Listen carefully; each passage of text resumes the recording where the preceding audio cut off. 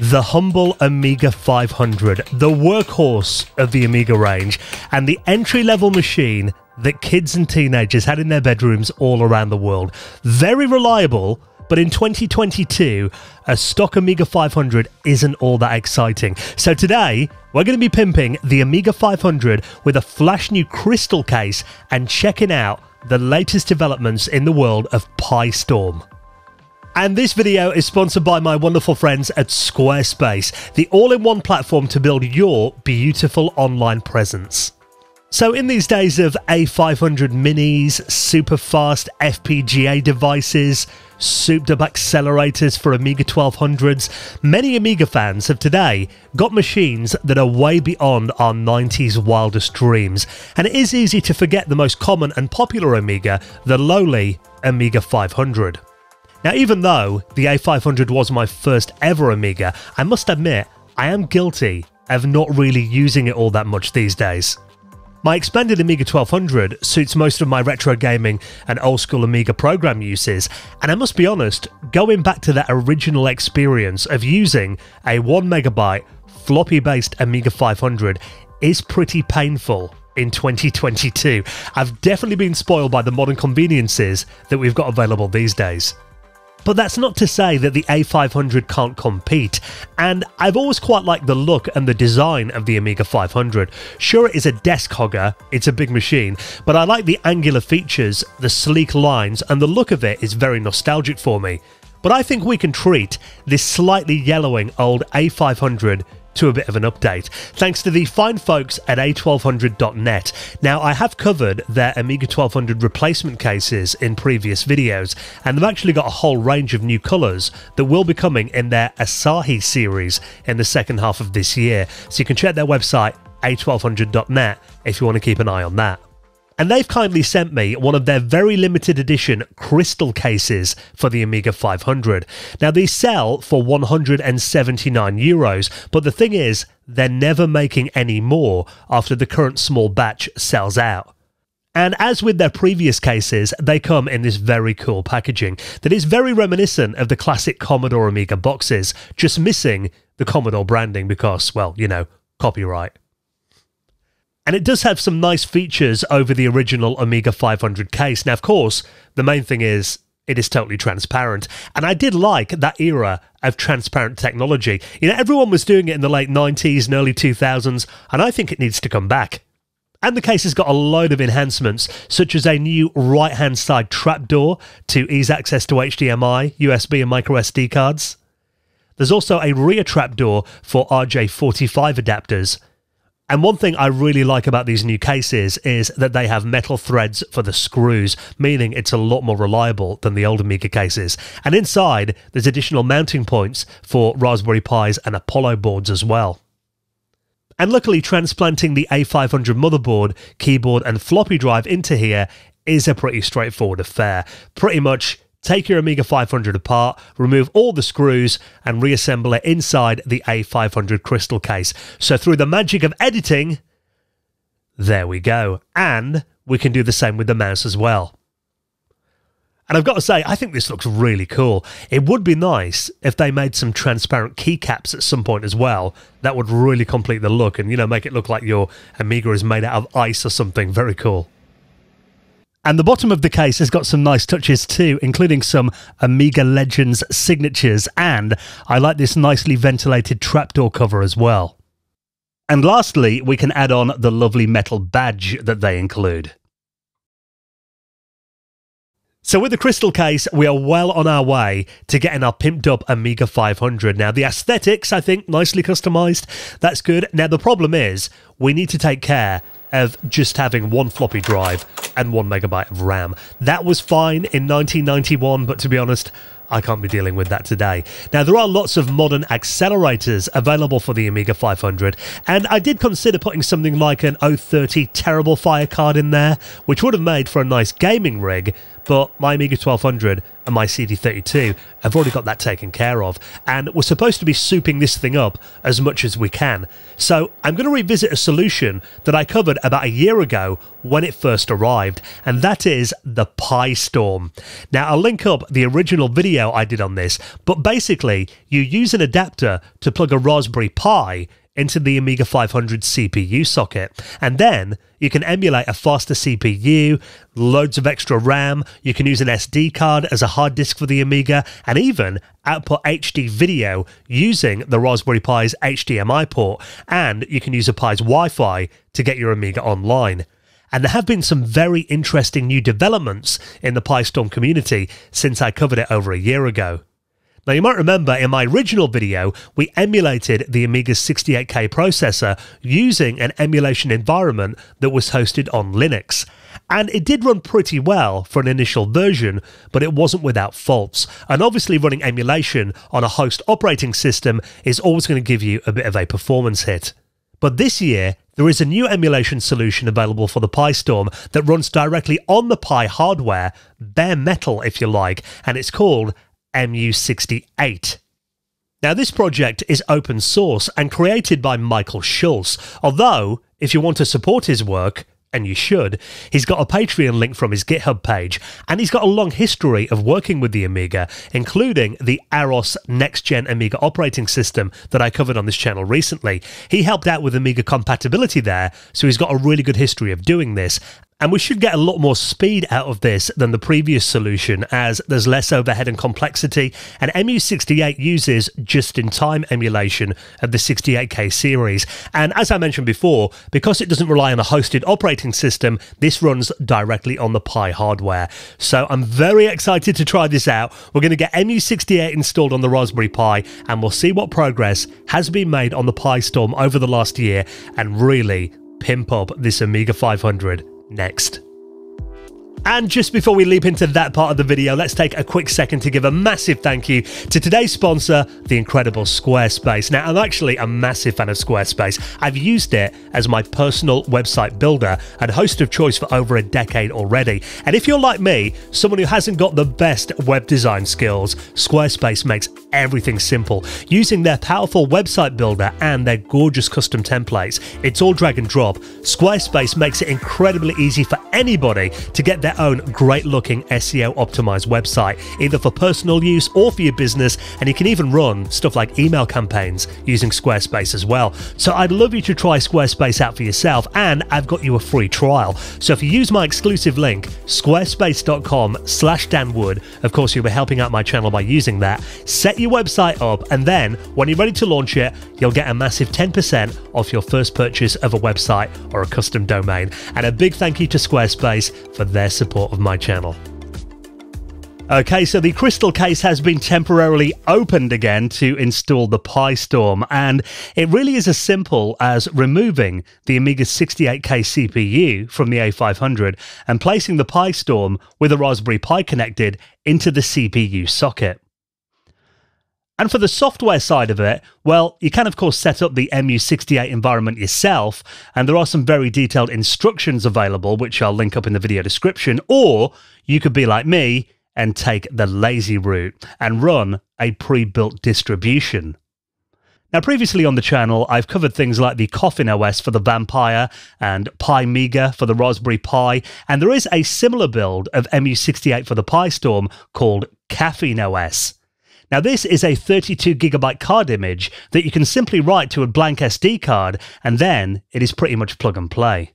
And in here, you'll find it's packed with abandonware. Now, I'm saying that in air quotes because obviously legally, you should always own anything you run, and a good time to remind you to support Amiga companies that still exist today and still continue development. And the Amiga Kickstart ROMs are, of course, still copyrighted and available for sale, so the cheapest way to get these legally is by buying the Amiga Forever Essentials collection that you can pick up for under £2, and you get all the different ROMs that you need legally that way.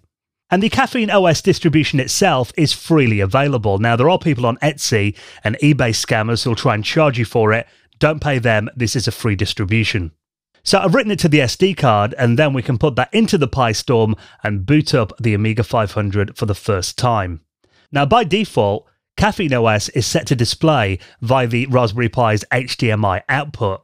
And of course, there is a mounting point for an HDMI port on the crystal case. So what I'll probably do is get a male-to-female adapter and place that in the side of the case here to make it easy to connect. Although, you'll also want to have a monitor that can display the Amiga's standard video modes. So if you had a TV with a SCART input and HDMI, you could then attach both and change inputs between them, or you could rock it old school and go dual screen like me. Now, I'll keep this CRT attached, and that way when I play native Amiga games or demos, they will appear on the CRT. And for the rest of the output, you'll notice that it's running in 720p with a 16 million color palette available. Now, I've got to say, this is a very sexy looking workbench for an Amiga 500. And actually, it's not strictly Workbench, as they're running Directory Opus, a very powerful workbench replacement for Caffeine OS. And there is a handy dock at the bottom of the screen with a bunch of pre-configured shortcuts here, and we've got a start menu as well with a few handy things on there too. Now, one very cool thing about this is that you can actually mount the Raspberry Pi's boot drive directly. So that means if you need to make any edits to the config files, it is very useful to do it directly on the Amiga. So if you run into stuff like display problems, or you want to change something in the config file, rather than having to put the SD card into a PC to edit it, you can simply mount it and edit it from here. And they offer a few different themes as well, which is a very nice touch. Now, you can select which one suits your needs best, depending on what you're going to do with your Amiga, from the Karma selector, as they call it. Now, the standard theme is called Caffeine Blue, or we've got a kids version, which is heavily weighted towards games. And there's even a standard screen mode one if you'd rather just use your Amiga standard display output instead of the Raspberry Pi's HDMI, but obviously then your workbench is going to be a lot lower resolution. And you'll also notice a bunch of networking options on the start menu as well, which unfortunately at the time of recording this video don't work natively on the Raspberry Pi. But I did read on their Discord that the team is currently working on a Wi-Fi driver for the Pi, so hopefully soon you'll be able to connect your Amiga wirelessly using the Raspberry Pi. But for now, everything in here is set up for a device called a Plipbox. And luckily, I've got one of these, and it is just an inexpensive parallel port-based device, which you can connect to the Amiga and then connect an Ethernet cable to. And then you'll find everything in here is all plug and play. Now, by default, it uses an old Amiga TCP IP stack called Miami, but there's also a 30-minute limited demo of a modern suite called Roadshow included, which is definitely worth buying to support continued development. But I've got to say, using this, I think, is the easiest I've ever got an Amiga online. It's all plug and play, and considering that this is running via a parallel port, this has got to be one of the most responsive Amiga web experiences I think I've ever had. And they include a demo version of the latest Amiga web browser, iBrowse. A new version of this was released only a few months ago, and it is great for downloading files, and even basic web surfing works pretty well here as well. And obviously you can use services like FrogFind that are designed to help older machines display modern websites. And from the menu you can also mount FTP sites and even your network shared drives as well. Very handy. And I'm not going to go through everything that's included here, but there are some Amiga staples in this distribution like Hippo Player, which is a classic mod file player, and there is a bunch of mod files included too. And we've got Reaver, which I've got to say, this is a pretty mind-blowing demo. First time you run this. Running on an Amiga 500, you can actually watch video using the PiStorm. And even better, you can watch them full screen. Now, I'm going to change to just point a camera at the monitor at a slight angle here to hopefully avoid the video being taken down. And I know the grunt of this is, of course, being done by the Raspberry Pi, but there is still something very impressive about seeing a machine made in 1987 displaying full-screen video on the Amiga workbench. And I think, with some good scripting and the Wi-Fi driver, it is very possible that you could stream video, maybe even watch YouTube on your Amiga 500, which would be an insane demo. And you get loads of classic Amiga programs like paint packages and image editors included as well. There are directories containing audio tools and players and internet radio streams. We've got developer tools, internet tools, and some very nostalgic tools included here as well. And these all run really well. And I can already read the comments from people asking for SysInfo screens. So this is what we get running the SysInfo benchmarking tool. And we get that very sexy red bar that, according to this program, tells us that the PiStorm is running at 1,373 times the speed of a standard Amiga 500. So that is quite the acceleration that we've got there. And I will show some more comprehensive benchmarks at the end of the video. And there's a decent-sized demo collection included as well, with some high-end recent Amiga demos that are made for more demanding machines. And there are some classic all-time famous Amiga demos from back in the day, which again, all seem to work really well on here. And that leads us to a question I know lots of people will have: what about the games? Now, I know that last year, some people did have issues running games on the original PiStorm setup. People had issues with lag and games not running at the proper speed. So you might be interested to see how compatibility works running Emu68. And I've got to say, from playing a bunch of games that are included here for a while, they all appear to run perfectly. Now, that's not to say that you might not come up against some that won't work properly, but to be fair, that's also the case if you're using something like an Amiga 1200 or an Amiga 4000. Not all Amiga 500 games work properly, but compatibility here, and speed-wise, it seems to be pretty comparable to an Amiga 1200 experience. So hopefully having this bare metal emulation will mean that it's a lot more suitable to build Amiga gaming setups with. Now, there's so much included here that it would literally take me hours to go through everything that's included in Caffeine OS, but I've got to say, first impressions are that this seems to iron out most of the complaints that I think people had with the PiStorm last year. And using Emu68, I think it's definitely going to be keeping its place inside my pimped out Amiga 500. The only downside I can see is that Raspberry Pis are in such short supply at the moment due to the component shortage, so that's likely to be your biggest stumbling block for now, with people charging crazy prices for Raspberry Pis on places like eBay. But hopefully it won't be too long until they're back on the market at affordable prices, and then a PiStorm using Emu68, this solution, I think, is going to be one of the most preferable and affordable and most powerful ways that you can max out your classic Amiga, with a nice mixture of mod cons and retro stuff in there as well. And I can tell that an incredible amount of work has gone into making Caffeine OS. So at the moment, if you want to get hold of this, I can already anticipate the comments, you need to get it via Discord, but I will link up the creators channel in the video description so you can reach out to them to get hold of it. So I hope you've enjoyed this video of pimping out the Amiga 500. I've got to say, really happy with this setup, using this gorgeous crystal case and the PiStorm using Emu68 and Caffeine OS. So if you want to read more about these solutions and the case as well, I'll link all the information in the video description. And just a quick reminder that if you enjoy my videos here on YouTube, I do a weekly retro gaming podcast with new episodes released every Friday, rounding up the week's retro gaming and technology stories and speaking to a veteran of the video games industry on each week's show. And you can get that from your favorite podcast app, ask your smart speaker to play the Retro Hour podcast, or head to our website at theretrohour.com. And while you're here on YouTube, here are another couple of my videos I think you might enjoy. Thank you for watching, and I'll see you next time.